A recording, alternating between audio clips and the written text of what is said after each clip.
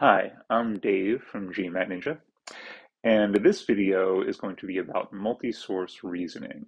This is part of our new series of videos about the new data insight section, the GMAT Focus Edition. So if you've watched our earlier videos and you feel like you've got a good handle on the fundamentals, this is a good video for you. Or if you've tried some multi-source reasoning questions and you're getting flustered, you're feeling overwhelmed at the amount of data that you have to sort through, this video will also be useful for you. So first, quick review of structure. The data insights section is 20 questions and 45 minutes long. So that's going to break down to about 2 minutes and 15 seconds per question. Within those 20 questions, you will see one or two sets of multi-source reasoning questions. Within each set, you'll see 3 questions. So of the 20 questions on the data insights, you'll see 3 or 6 multi-source reasoning questions. And as the name implies, with each set, you're going to get multiple sources of information. And those sources can be pretty much anything. It could be a reading comp type passage, it could be a table or a graph, and it could be some kind of miscellaneous graphic that you have never seen before in your life. And I tried to produce one of those or find one of those for the second set of questions that we're going to talk about. And so you really need to be prepared for anything. Now, the big reminders are one, when that information pops up on the screen, don't rush, right? A lot of times our instinctive response when we see a lot of information is just to process it as quickly as we can and get right to the questions. But the same way that when you see a reading comp passage, you don't rush to the questions. You take your time and you read the passage and you get a sense of the structure.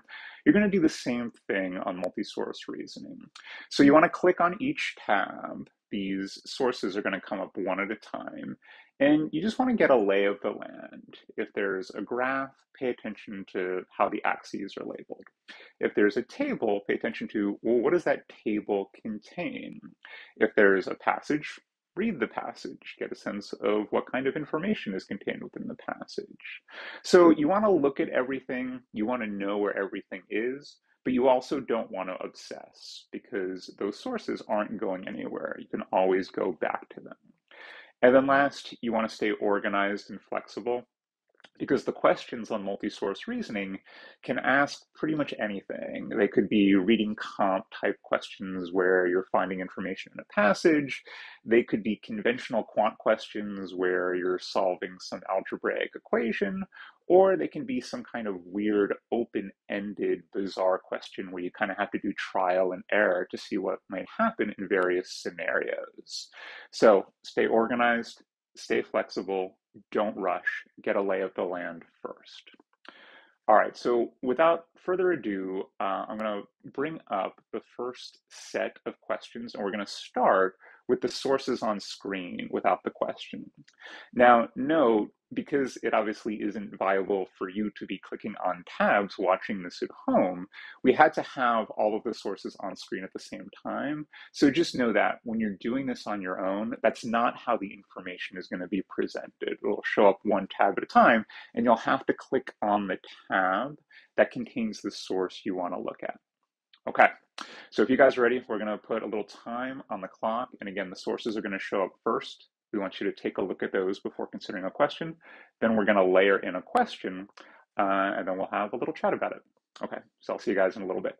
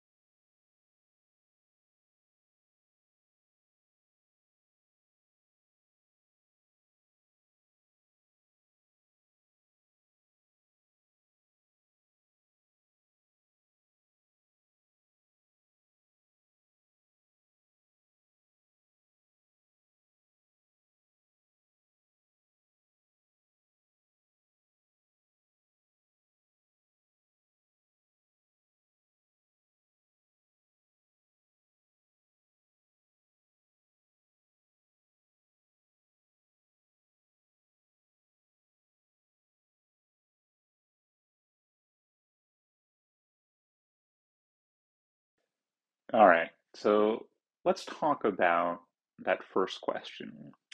So again, before you do the question, you want to take a look at your sources. And so one source was height for age standards. So that was giving you your height percentile in terms of age. And then the other one was called your weight for height standards. So that one is giving you your weight percentiles in terms of height. And so you just want to read the text, get an idea of what they're telling you about that table or graph. Understand that if you're asked about, say, the weight percentile in terms of height, okay, then you want your line graph. And if they ask you about the height percentile in terms of age, you want your table. And so that's getting a lay of the land. So then we'll look at that first question. And so this is one where they say, we're going to click yes or no, depending on whether the statement is true of a boy selected at random from this model population, these kids between the ages of 2 and 5. All right, so we're going to look at these statements one by one, try to determine if each one is true. Now, in these kinds of questions, you have to get all three statements right to get the question right? This is just one question, and you got to get them all right. So we look at that first statement, which says, okay, if his age is greater than 3 years, 3 months, the probability that his height is at least 98 centimeters is greater than 50%. So the first thing I want to do here is to kind of simplify in terms of what I'm looking for. So it's like, okay, we seem to be talking about height in terms of age.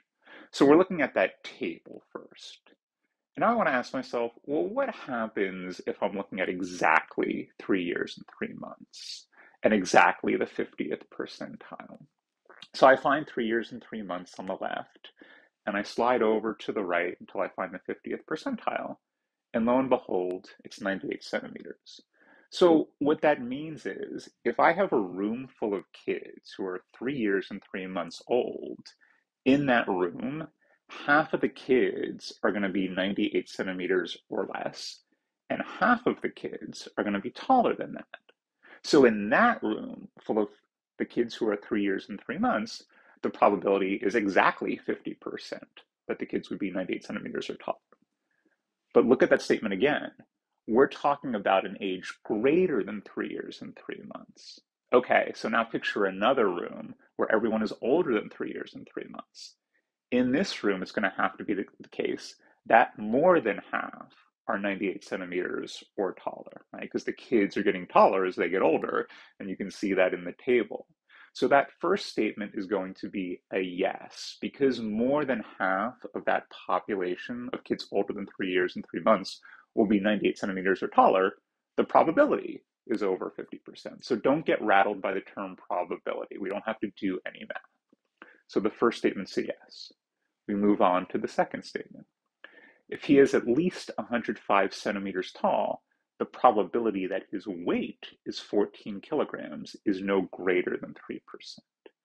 Right? Again, a kind of confusingly worded statement, but we seem to be talking about weight in terms of height.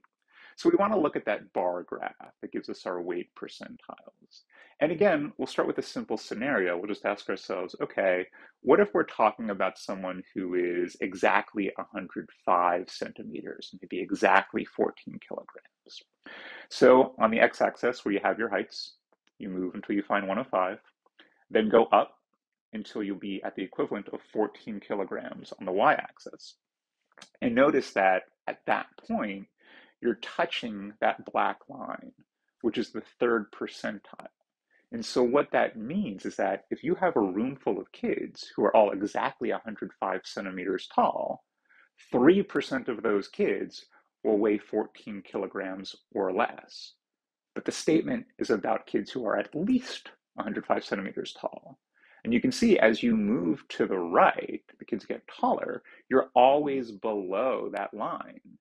And so within this room, we know that less than 3% of the kids are going to be 14 kilograms or less. And so the answer to this question is going to be another yes. Yes, the probability is no greater than 3%. We're always below that line. And again, this is one you want to reread because it's very easy to get tripped up on that confusing language. Yes, it is no greater than 3%. So we have another yes. Now the last statement says, if he is 114 centimeters tall, he's taller than at least 85% of the boys his age. Now notice here, it doesn't specify how old he is. So what I want to do is I want to look at an extreme scenario. I want to imagine he's 5 years old, right? Because if he's taller than 85% of the kids his age at 5, well, he has to be taller than 85% of the kids who are younger, because those younger kids are shorter.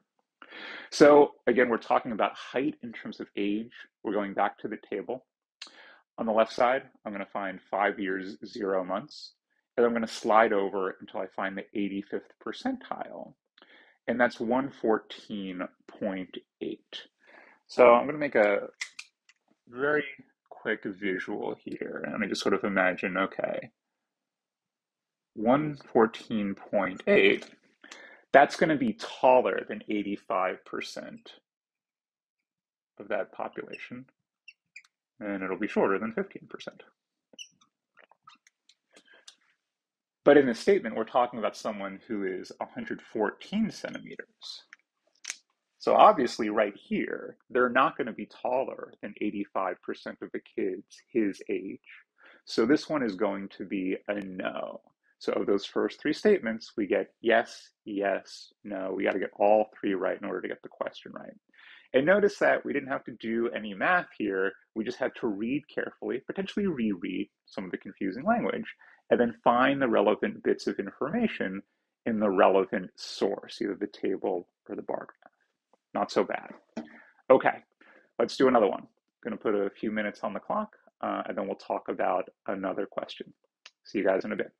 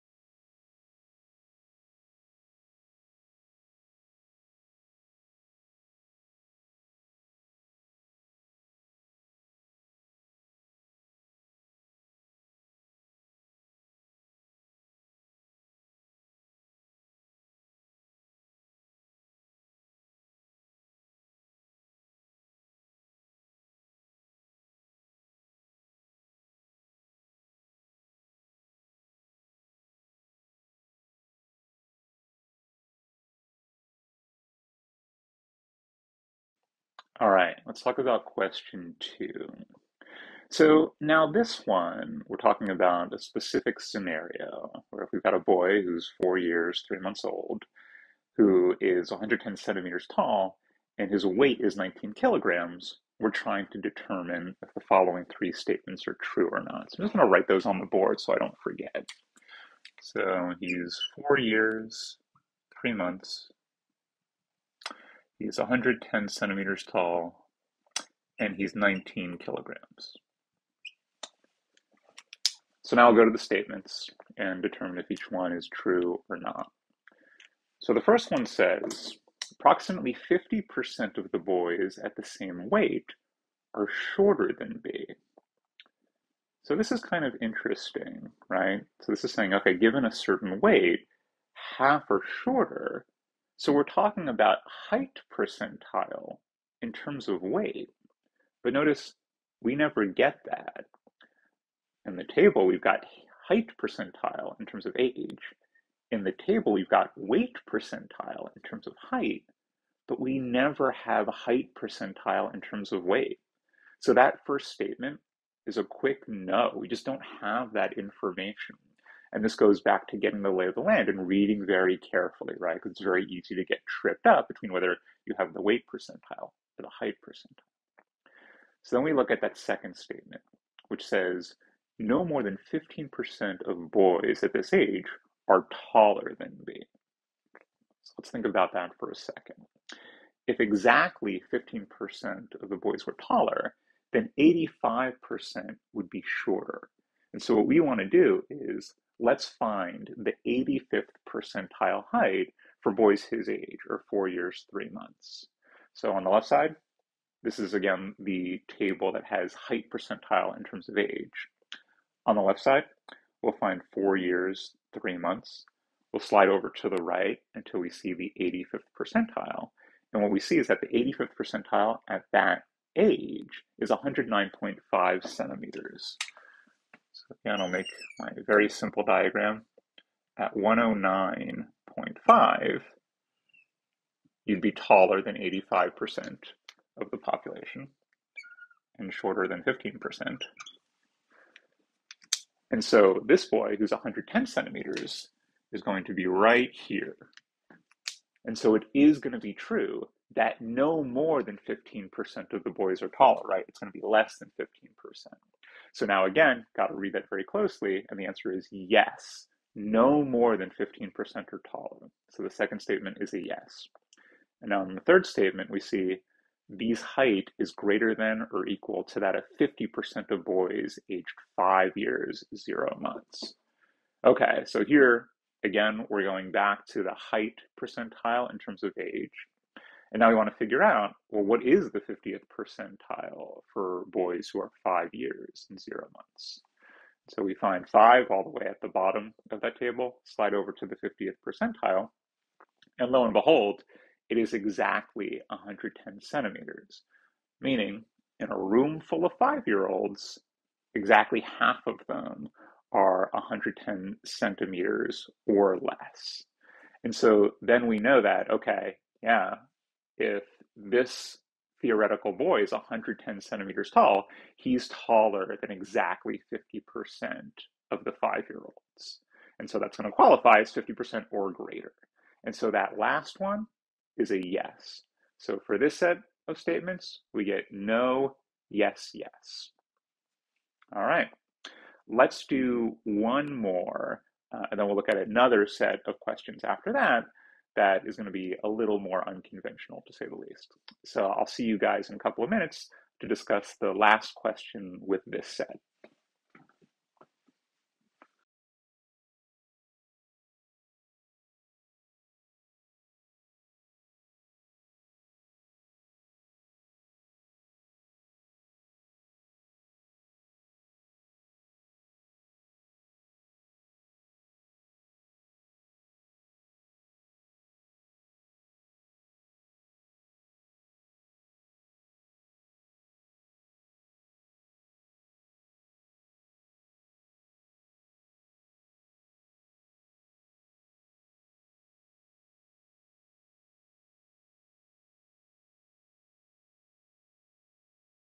All right, let's talk about this last question, question 3 for this first set.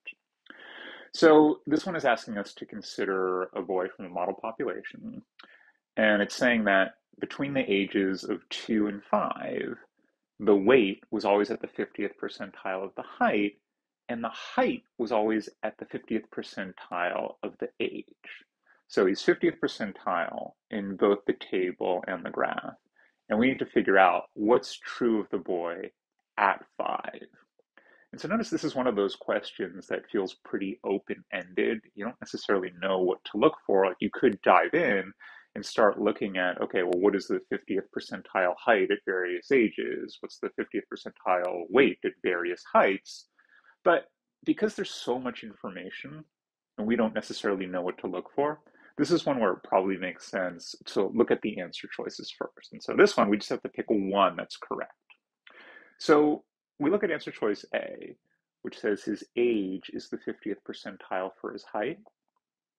Well, this is a quick elimination, right? Because we never have age percentile. We have height percentile in terms of age, but never the age percentile. So because we don't have that, A's out from the start.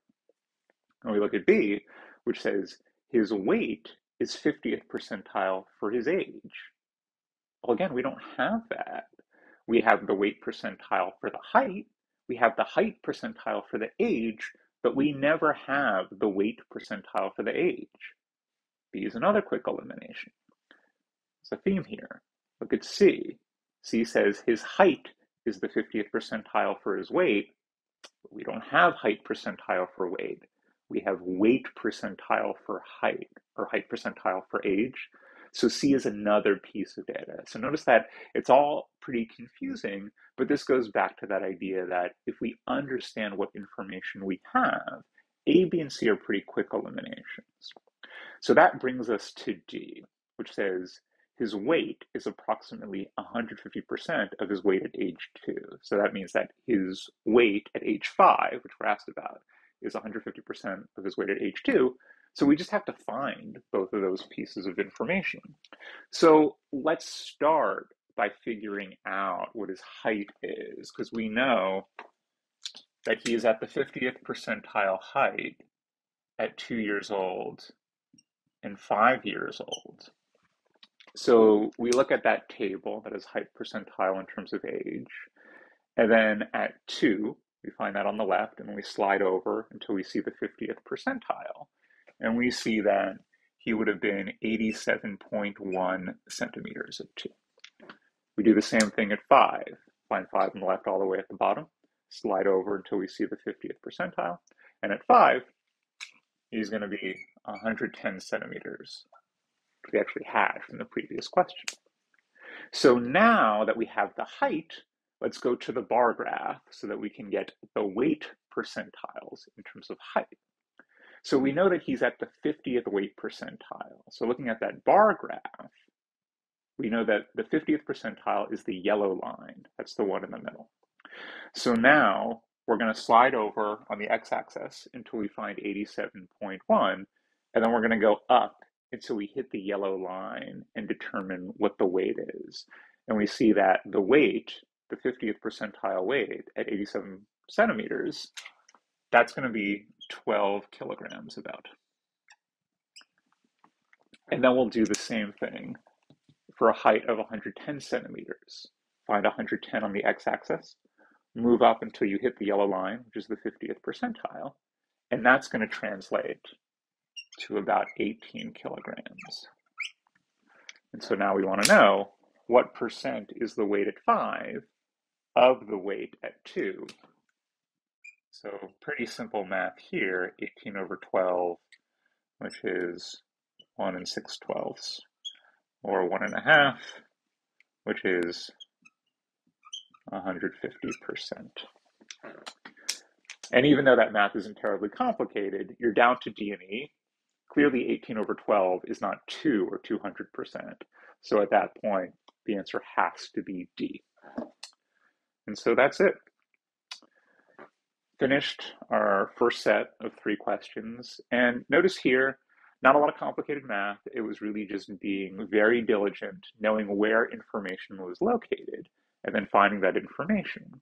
And these sources probably felt somewhat conventional and familiar to you. You've seen tables before, you've seen bar graphs before. So now I want to do a second set of questions with new sources, and just be prepared.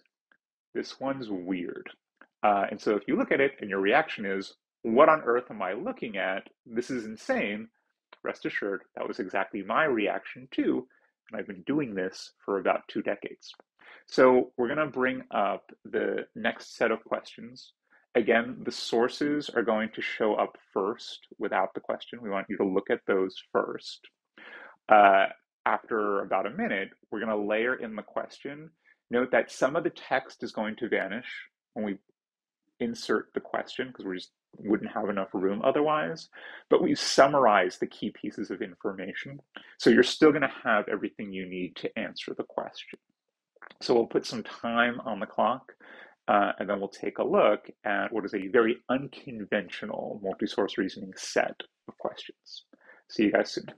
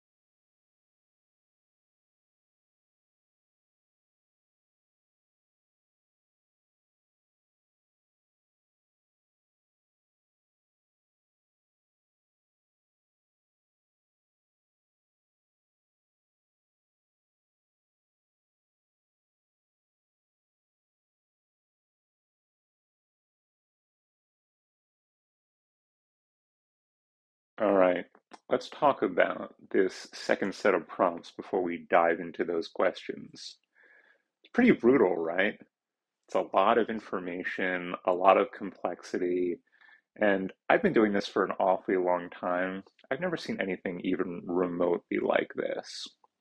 And so, if your initial reaction was to panic or seize up, or to think, yeah, I don't even know where to begin, you're in good company. And the interesting thing about this question is that it requires no outside information, right? Like you spent all of these months studying, and suddenly none of those things appear to be relevant to this question. And it's so often that we get students who come to us and say something like, I don't understand it. Like, I know all of the formulas. I can solve all the questions when I'm not under pressure, but then in the test, I can't do it. And the feeling that this question induces kind of encapsulates what our philosophy and strategy is all about.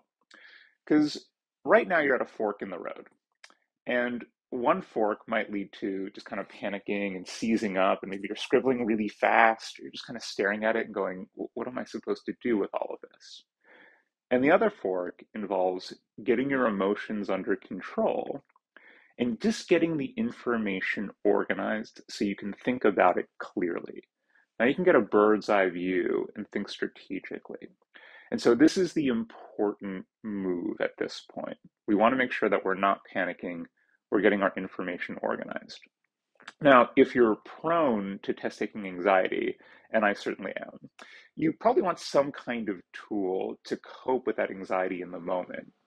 For me, it's a quick counting breath that I learned from a meditation app. So if I saw something like this and I freaked out, I'd probably inhale to the count of four, hold to the count of four, exhale to the count of eight. That seems to do the trick for me.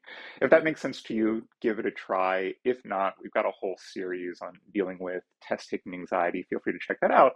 But you want something that will allow you to recalibrate. All right, once we've recalibrated, now we'll move on to the prompts. So the discussion prompt is relatively straightforward, right? It's just capturing that idea that the supervisors have to be right next to the employees that they're supervising. Okay, pretty straightforward. And then maybe you take a look at the office plan. I've got a crude version of that on the board here. And that also seems pretty straightforward. Maybe the big thing to absorb is that you've got your cubicles A through D, and A and B are only adjacent to 121, and C and D are adjacent only to 120. But otherwise, okay, pretty straightforward. So it's really that table that has the relationships of supervisor to employee where we want to spend a little more time and get ourselves nice and organized before we attempt the question. So let's do that. So I'm looking at that table and I'm starting with the supervisor column just because there's fewer people there. So it seems like a more logical place to start. And the first person I see is Siren. So I'm going to put a C on the board. And I see that Siren is supervising two people. So Siren is supervising Selena, and Siren is supervising Alana, right? If I keep going down, I see Siren's name show up a second time. So the next person who shows up in the supervisor column is Kim. Again, I'll do a quick scan to make sure Kim doesn't show up a second time. She doesn't.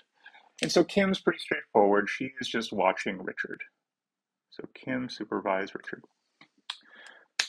Next person I see is Leela.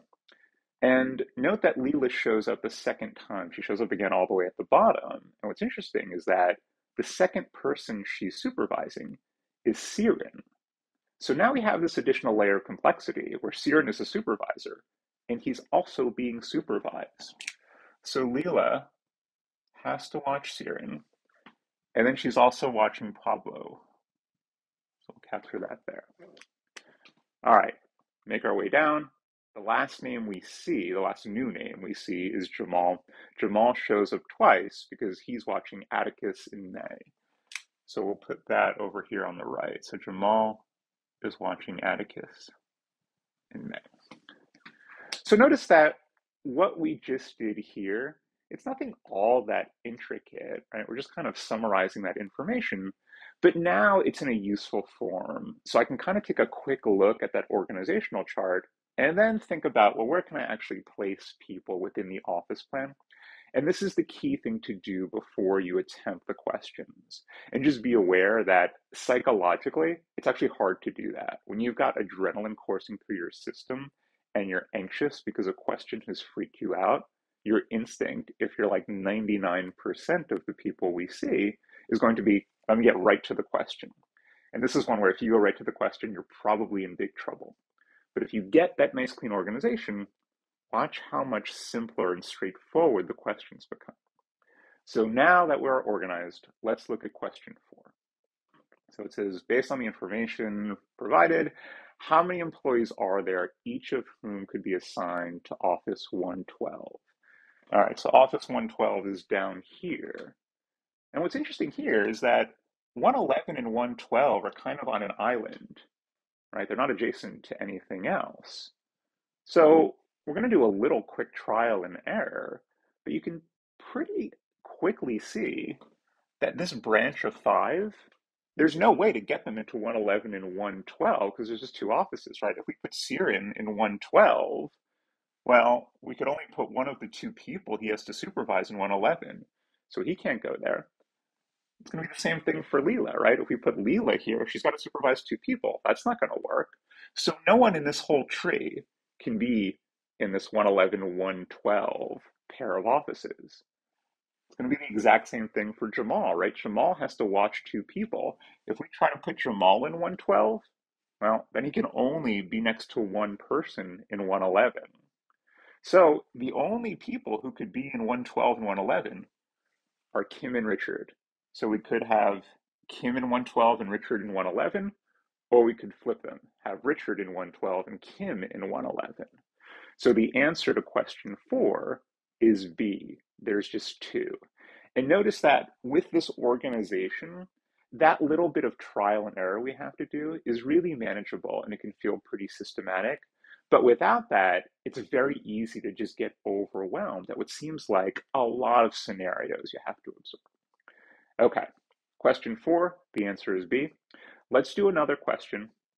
And for this one, I'm actually only going to give you 30 seconds to work on it, because if we have this set up, those 30 seconds should be about 28 seconds more than you need. All right, I'm going to step away and I'll see you guys in 30 seconds.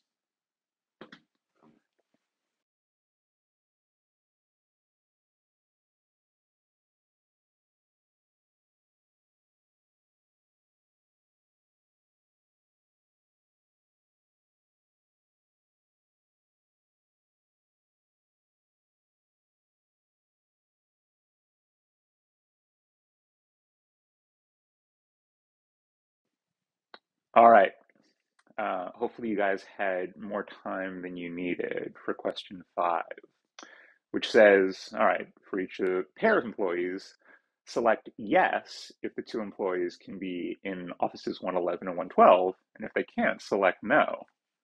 Well, we kind of figured that out already based on the previous question, right? So the first pair was Kim and Richard, and like, yeah, obviously we can put them there. So that first one is a yes. We already established that. So Kim and Richard is a yes.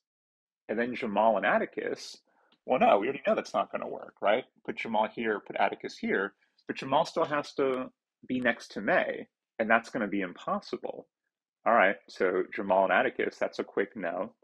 And then last we have May and Siren. Well, that's obviously not going to work, right? If we put May and Siren here, Siren can't watch either of the people that he's supposed to be adjacent to. So that's not going to work. And we already knew that from the previous question that Kim and Richard are the only 2 who could be in the pair of offices 111 and 112 because every other organizational tree is just too complicated. There's too many people to squeeze into 2 offices. So question 5 is a quick yes, no, no. All right, and at this point, there's just one more question. This one is going to be tougher than the other 2, but for a question set of this difficulty, if you get 2 out of 3 right and you've managed your time relatively well, This is an enormous win. So for this one, we'll put the standard couple of minutes on the clock, let you guys work through it, and then we'll talk it through together. So see you guys in a couple of minutes.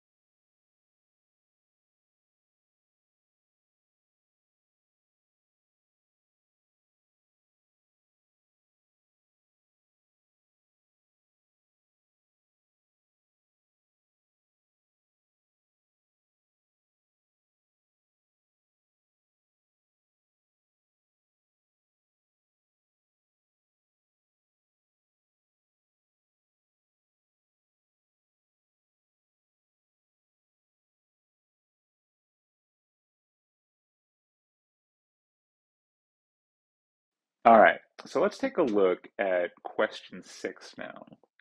So this one says, for each of the following situations, you're going to select yes if based on the information and the workspace rules provided, it would prevent some employees from being assigned. And so we hit yes if it's going to prevent everyone from being able to place in an office according to the rules. And we would click no if it wouldn't prevent it, right? So you want to make sure that you wrap your head around that language first. So essentially, we're looking for scenarios that would mess things up.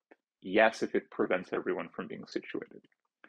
And the first scenario we evaluate says, May, Pablo, and Selena need offices. So let's just start by designating them. So we know May, Pablo, and Selena all need offices. So now there's really no getting around having to do some trial and error here, right? Like it's just sort of like there's almost no way to just look at this and just say like, yes, that would prevent people from being situated, or no, it definitely wouldn't. So we kind of have to get our hands a little bit dirty here and just sort of try and see. It wouldn't be unreasonable if you were to say, you know what, it's already hard enough to sit these people. 3 more people needing offices. I'm pretty confident that's going to mess things up and click yes and guess. Not unreasonable on a question like this. But if we're going to do it, let's do a little trial and error and see what happens. So the place where I might start with this group of 5 just because it's the most complicated because all 5 have to be adjacent to each other. So maybe I'll start by putting Siren in office 120. All right, so now I know Siren has to watch Selena and Alana, and so Selena needs an office in this situation. So maybe we'll put her here, and then we'll put Alana in office 119, or rather cubicle 119D. Now we keep moving through. There we go. All right, well, Siren has to watch Selena and Elena, and Leela has to watch Siren. Put her there. And then she's got to watch Pablo. All right, so far we're okay. And now is when we're going to hit trouble. We could put Kim and Richard here, but then we can't situate Jamal with his 2 people, right? Remember, if Jamal is there, he can only watch one. If Jamal is here, he can only watch one. So essentially, we're hitting a dead end. And again, there's no way to really see that without just kind of diving in. But once we try a scenario, maybe you try a second one just to be safe, you'll see there's no way that we can honor that first condition and not mess things up. So the answer to that first statement is going to be a yes. This is going to prevent everyone from being properly situated. And again, we have to do trial and error here. So that's the first one. Now, when you move on to evaluate the second statement, you kind of have to make a quick decision about, am I just going to cross these guys out, or am I going to redraw this office plan? It only takes about 10 seconds to redraw the office plan, so it's not an unreasonable thing to do. Just note that you're going to have to dive in again because there's just going to be more trial and error on a question like this. So now let's take a look at statement 2, which says 2 additional employees are hired and will be supervised by Jamal. So let's actually get that scenario on the board. 2 more employees are hired and are watched by Jamal. So let's call these 2 additional employees X and Y. And then we'll see if we can get everyone into the office plan according to the rules. Now, I'm pretty suspicious about whether this is going to work. So if I'm pressed for time, I might assume that, yeah, this is going to mess things up and prevent people from being situated. But let's actually see what happens. So we'll start with Jamal and his 4 people. So maybe we'll try putting Jamal in office 120, and then we'll stick the 4 people he's supervising around him. So we can put X and Y in 121 and 117, and we'll put Atticus and May in cubicles 119C and D. So we're able to get Jamal and the 4 people he's supervising in, but now we're going to run into some trouble. Right? If we move over here to that tree of 5 people, you're going to quickly see there's no way we can get them in, right? Like you don't have 5 offices or cubicles that are all connected at this point. And so you might go a little bit further. You might say, all right, I could put Siren here, and Siren's got to watch Selena and Alana.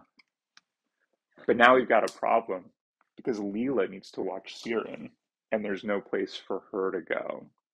And essentially, you're going to see no matter what you do, you're going to hit a roadblock. You're going to hit that dead end. So statement 2, that's going to be another yes. Yes, this is going to prevent everyone from being situated properly. Okay, that brings us to statement 3. And statement 3 says, Richard resigns.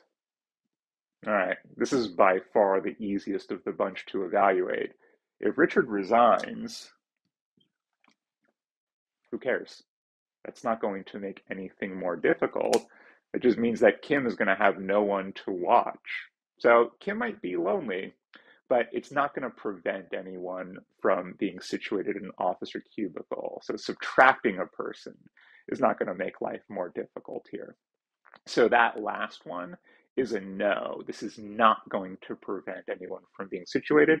And so your answers on this last question are yes, yes, no. And I have to reiterate, this is by far the hardest question of the bunch. And if you just guessed on this one and got it wrong and got 2 out of 3 right, you've won. That's a great outcome on a set of questions this difficult. And it's just to sort of take away that what makes some of these questions so difficult is that sometimes there's no avoiding some level of trial and error, and you just want to be as organized and systematic as you possibly can be. All right, that's about it for this video. So again, the biggest takeaways are when you see these more difficult multi-source reasoning questions, you always want to get a lay of the land first, read closely, reread as necessary, stay organized, and stay flexible. Don't go directly to the questions. Get that bird's eye view first. If you guys have any sort of comments or questions, please feel free to leave them below. And we've been seeing all of your comments and questions on our other videos, and they've been great. You guys are asking great questions that other people have. You've caught us in some goofs. You've given generous feedback. So we see it, we appreciate it. Thank you for that, and thank you for watching. I hope you found it helpful.